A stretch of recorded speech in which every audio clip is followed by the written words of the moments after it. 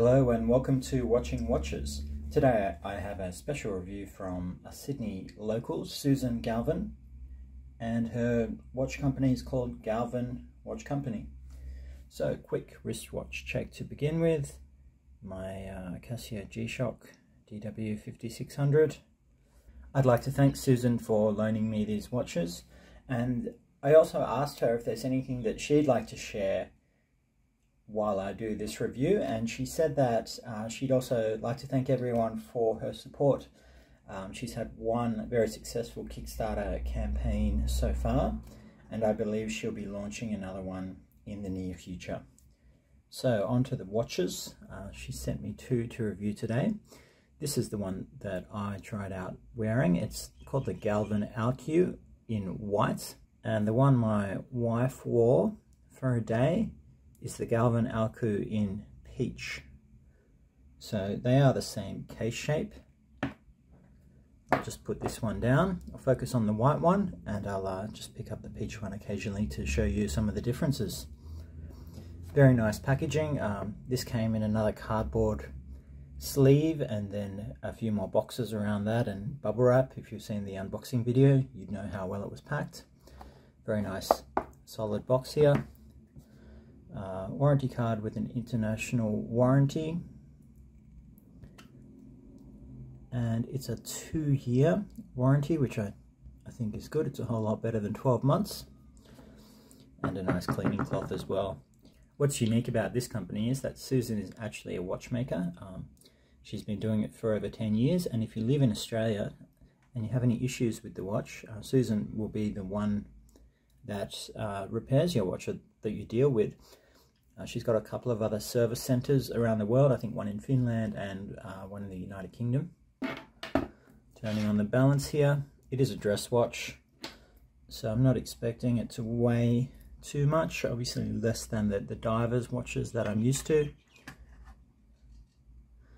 So 62 grams, nice and light. It was very comfortable when I was wearing it, and this one might be a little less because the clasp is not deployed. 54 grams. Okay guys, sapphire crystal check. I'll compare it to my Oris Aquis, which I certainly hope is sapphire for the price I paid for that thing. Sort of expecting around 3 or 4 bars. So there I have 4 bars from the Aquis, and if I get a similar number of bars from the Galvin, then we know it's a sapphire.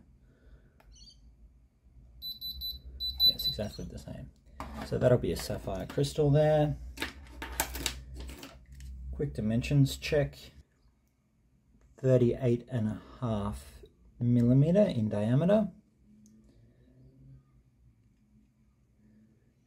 Lug to lug of around 44.5 millimeters. And let's do this properly. The lug width, I expect it'll be 20 or 18, so we're looking at 17.8 or 18 millimeter lug width. Okay, so I'll just leave this one in the background for now. Sapphire crystal, double domed, so there's no distortion. It has one layer of clear anti-reflective coating on the inside. The dial on this one is white, but it does have a small amount of reflective particles in there. I'm not really sure how to describe it, but it looks different in different amounts of light. I was actually in the supermarket, and I thought it looked good in there, and also in nighttime, because you get a lot of reflection of this high polish blue indices and blue hands. So they are quite simple, but I think it suits the design of the watch. What I didn't mention is that the dial, the white dial itself, actually has a slight curve to it. It's difficult to show on the camera. You might be able to see it there at the 3 o'clock. But when you do get the watch and have a look at it, you will notice that, and I think that's a nice touch.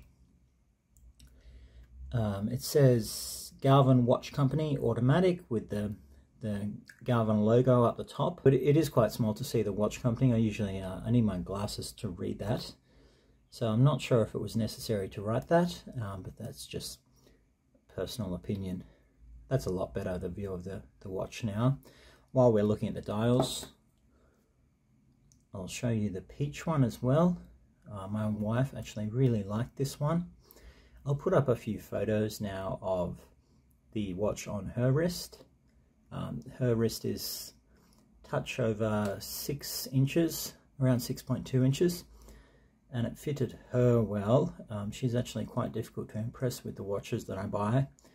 Usually she says that they all look the same, but this one was a instant love affair, so we might actually be buying this one later on from Susan.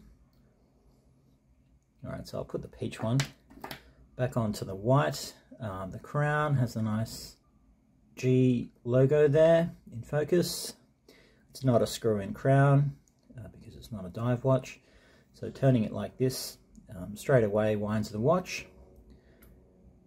No date on this watch, so just one pop out. Hacking, of course, it's a Miyota 9039. High beat movement, so I think it's a 28,800 beats per hour.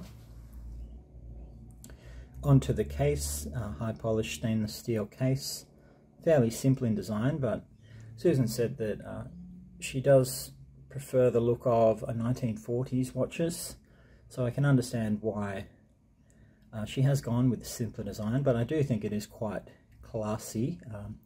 I was wearing this one with a collared shirt. I think it went really well with that, a business shirt.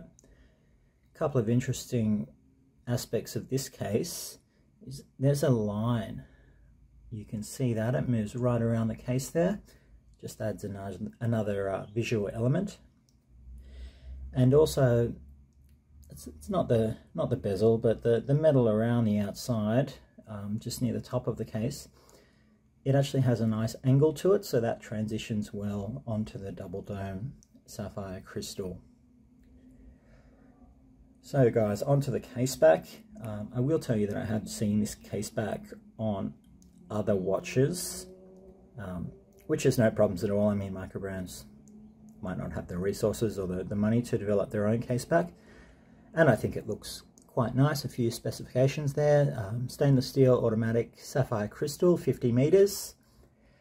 So I mean, you might wash your hands with this one, or get wet if you're walking in the rain, but as it is a dress watch, and it does have that leather band on there,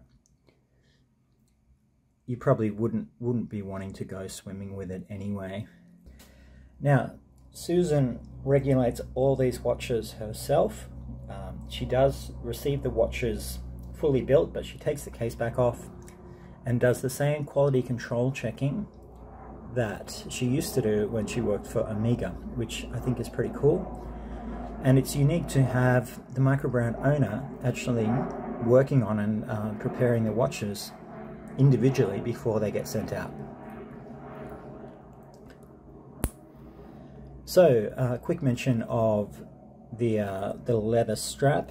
This is a deployant, one of the first times I've used a deployant. A couple of things I didn't appreciate was quite difficult to get that little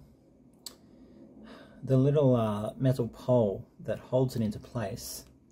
I'm not going to take it off because I'll never be able to get it back on, but that did take a few minutes. So if you want to adjust this one on the fly, you might be better off with going with a tang and buckle. There are different choices in the leather length and also the colors of the dial. I think there's a green and a black dial color and another one as well. So I'm really impressed with this strap. I think it really does stand up to the quality of the watch itself, and it will last a long time. Did take a couple of days of breaking in, but all good leather straps do. Nice tan leather strap here, and you can see the attention to detail as well. If we can get that into focus, you can see it there. It looks like laser etching, Galvin Watch Company. And that's also on the deployant as well. You've just got the logo there. What did confuse me was these two keepers, I mean, this one might be useful if you want to stop this from coming out. You could use it like this and put the keeper around there. I'm not sure it's necessary though. This one in particular doesn't actually do anything, so I'm guessing this is the same leather that's used for the tang and buckle, but instead of that, a deployant has been installed on that. Look, it didn't bother me, it didn't affect the wearability of the watch. Here is a quick look of the Alku on my wrist, which is 6.8 inches. I think it wears really well, which is definitely helped by those 45mm lug lengths. And this would suit anyone with, you know, wrist sizes from 6 inches or high fives. You know, a lot of ladies up to perhaps 7.5, 8 inches. The cost of this watch is going to be around $500 US, which I think is fairly normal. The movement is not Swiss, but it's a really nice high beat Japanese movement.